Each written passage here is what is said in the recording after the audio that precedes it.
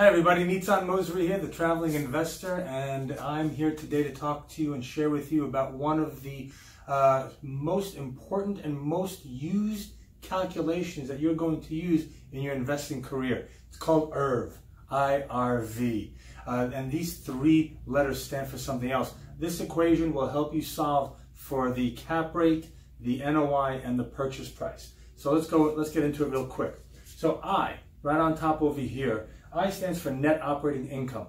Net operating income is the income that's generated from the property minus all the expenses. So you get the rents coming in every single month, and then you subtract from it the property management fee, the repairs and maintenance, taxes, insurance, utilities, payroll, anything of an expense to the property, you subtract that from the rents coming in, and that is your net operating income. The one thing you have to make sure not to subtract from the gross rent to get your NOI is the mortgage payment. So make sure you do that correctly. The next thing here is R. R stands for cap rate, okay? The capitalization rate. The cap rate is the ratio between how much income is coming in versus the purchase price. How much income, your net operating income, versus your purchase price. So a high cap rate, let's say a 10 cap, would mean that there's a lot of income coming in and the purchase price is very low. So it's a cheap property.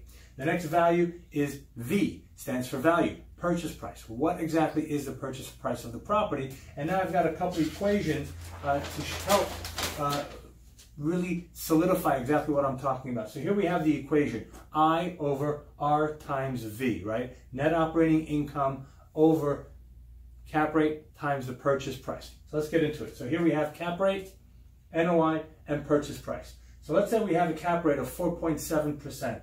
and our NOI is $350,000, and we're looking for the purchase price. So let's take a look at this right now, okay? So 4.7, we have the cap rate, right? We have the NOI. So what's the equation? The equation is I over R. And all we do is just substitute, right? So I is 350,000, and the cap rate is 4.7. So now we take out our calculators and we go 350,000 divided by 4.7%, and that gives us a purchase price of around $7.5 million, right? So that's how we got that. Let's do another one. Okay, now we're searching for the cap rate. We have the NOI, which is 1 million, right? And we have the purchase price, which is 17 million. So we have the NOI and we have the purchase price. So again, I over the value. So what is the I? The NOI is 1 million. And what's the purchase price? 17 million. So we have 1 million divided by 17 million. And that gives us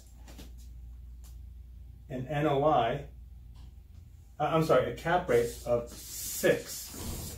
See how we did that? Now let's do this one right here. Here we're solving, we want to see roughly what the NOI of a property is when we're given these two values. So, again, we have the cap rate and we have the purchase price, right here.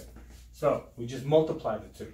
So we have 6 million times a 6% cap, that gives us an NOI of $360,000.